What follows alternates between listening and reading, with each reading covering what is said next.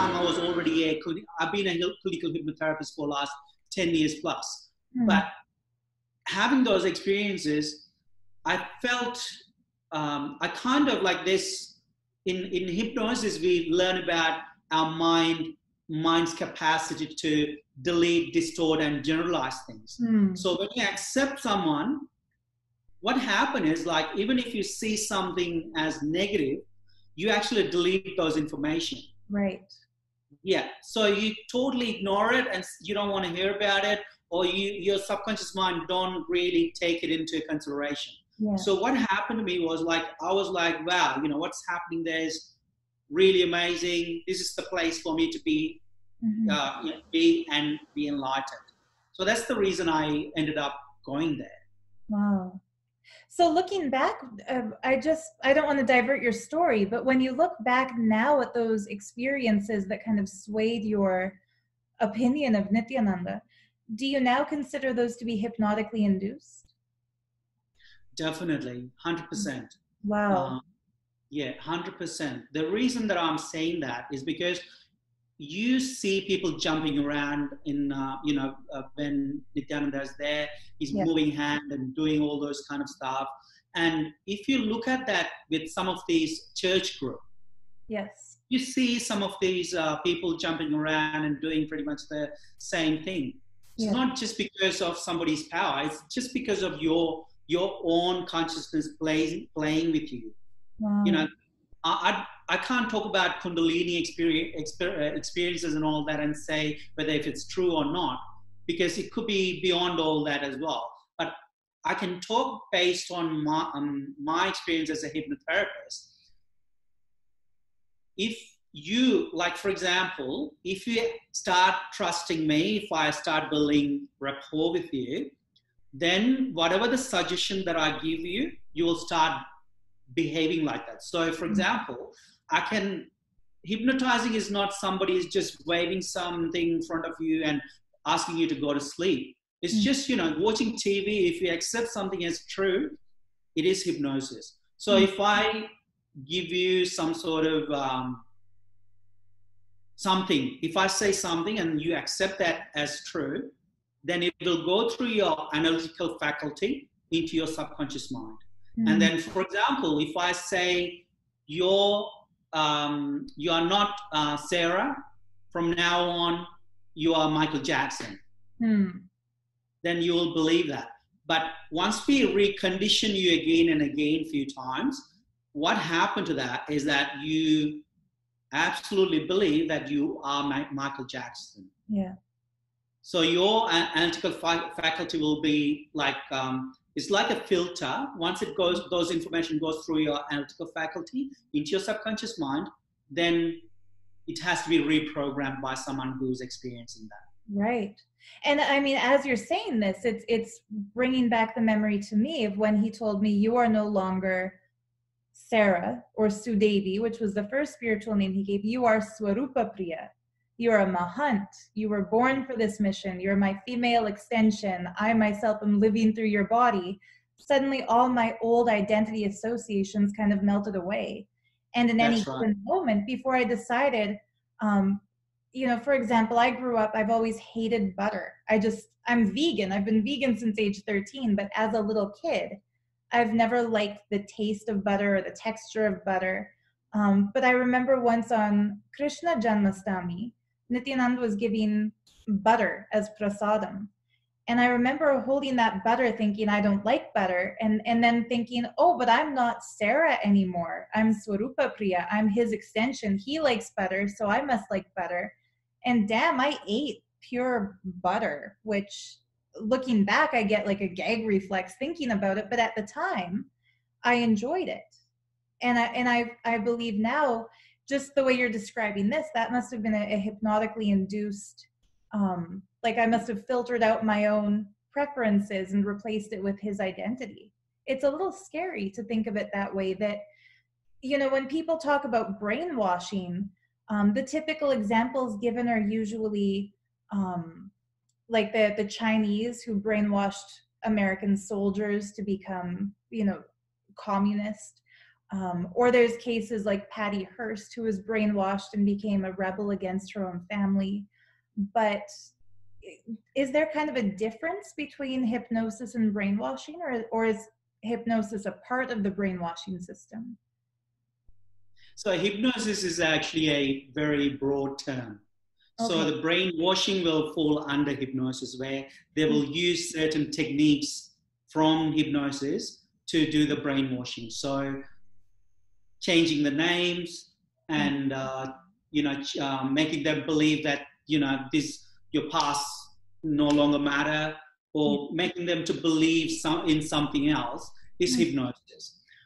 So a lot of people would say, I can't be hypnotized because I'm strong, or all kind of these things. But as long as you're a human being and you can take instruction, that means you can be hypnotized.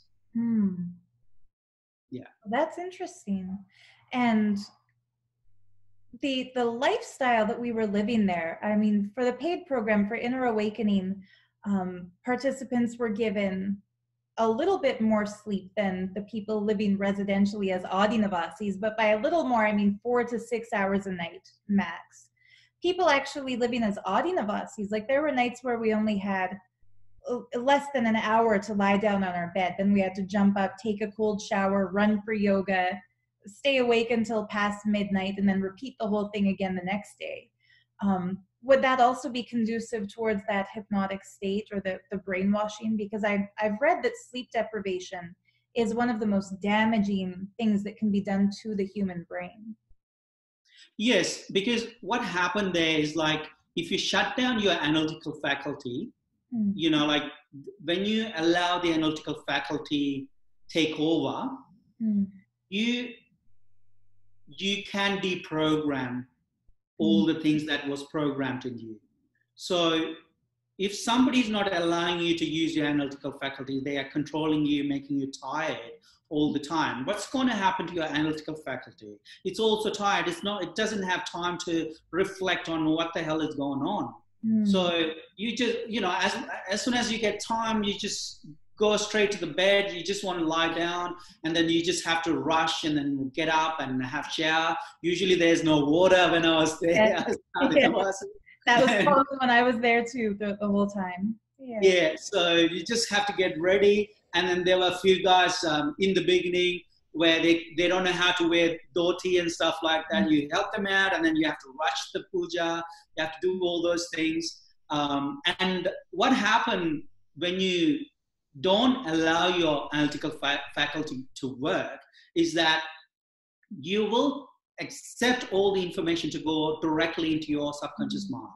So one of the technique in conversational hypnosis, or in even some of the advertising companies uses this technique, is that they will use some sort of confusion technique there that will keep your analytical faculty occupied. So your analytical faculty like to analyze things, right?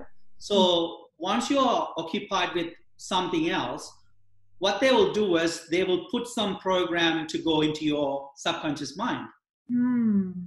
So when it goes into your subconscious mind, if you're not really familiar with that, you will start to believe that's my decision. I made that decision. You know what I mean? Like if you watch Darren Brown, Darren is D-E-R-R-E-N, Darren Brown on YouTube, he will ask someone face to face, what is your favorite thing or whatever, or he will ask someone to write it down and put it in an envelope and then keep it somewhere safe. He wouldn't touch it. And then he will actually use conversational hypnosis and then make them believe that they want something else. And then he will directly ask, so what is your favorite thing? What do you like? And then they will be like, oh, this is my favorite thing. And then they will 100% believe that's their favorite thing. Wow. And then Darren Brown will open his the envelope, and then he will show it to them and say, this is your handwriting, isn't it? And they'll be really surprised. And then he will show it to them. You said this is what your favorite thing was in the beginning. After this, now you're saying this is your favorite thing. It's totally something else. Right. So that's how powerful these conditioning can be. You know, some people get scared of the word hypnosis, but it's nothing to be scared of because it's always happening to all of us. Right. You know, from our parents, from our colleagues, from our friends, medias, society, from everything. We have it conditioned regularly, always. Right. What's a little unnerving about this is that it sounds very familiar in that Nithyananda, I don't like to call him Nithyananda, I'll say Nithi, or, you know, they call him Poops, or the, you know, the fraud who calls himself Nithyananda. He used to tell us that he's not brainwashing us, he's washing our brains. And I remember in one specific satsang, he actually said, you know, brainwashing means planting things into your head to hurt you. I'm not brainwashing you, I'm washing your brains. I'm removing all the old cognitions, all your old beliefs, all the things society programmed into you so that these can be upgraded. So basically, it's the same damn thing. He was telling us, I'm not brainwashing you, I'm brainwashing you. And that's one of the things when you use conversational hypnosis, you make people to believe in what you say, because you can say something and then people can reject that, but if you invite them to accept something, you know, which is very familiar for everyone. For example, say, oh, lift your right hand. And when you look at your right hand, you all have 5 fingers. You know, the hypnotic language is very, very much like that. It makes you kind of like bored and drowsy. Right. But sometimes it doesn't always have to be. Sometimes it just allows your analytical faculty to become really busy. And then when that happens, you put all the suggestion in there. So what happened, when you tell everyone you have 5 fingers, would you reject that information? No. You wouldn't. No. So when you start accepting things, what happens is like this, on a subconscious level, you form that rapport and trust with the other person. Oh, whatever he is saying is true. You know, whatever this person is telling me is true. Then whatever they say, even though it's not true, you will accept that as the absolute truth. Right. And he would literally do that. Like exactly what you're describing. He would tell us the entire cognition of your past lives and your future lives is centered if you can put your full awareness on the tip of your nose. Now sit straight, put your fingers in Chin Mudra, place your hands on your lap. He would give really detailed, specific, concise instructions of which foot is supposed to cross over which other foot while you're seated, to that level of detail. So our minds would be so occupied about making sure that our posture is perfect and that we're sitting as per his instruction. Any other bullshit he added on top of that, we would just believe it because everything else that he said was aligning and making sense. Yeah. For me, you know, a lot of people might be asking, if you're a clinical hypnotherapist, even though you saw that, why did you buy into that? I actually deleted all those information when I was, even though I was a hypnotherapist, I was seeing all that in front of me, but I deleted all those, excuse me, I deleted all those information because my convincer were those power manifestations. You know, when I bought into that, even, you know, I was already involved in some of these healing work and a few other things that I was already doing. I was heavily into meditation and all that. So I already had some level of intuition, you know, looking at a person and saying, this is what's happening in your body, this is what I'm seeing, this is the information that I'm receiving. For example, Darren Brown that I was talking about, he talks about that as well, where he talks about that being your subconscious mind connecting to the other person's subconscious mind. So you form that trust, therefore that subconscious mind will give you whatever the information that you want to get from that particular person.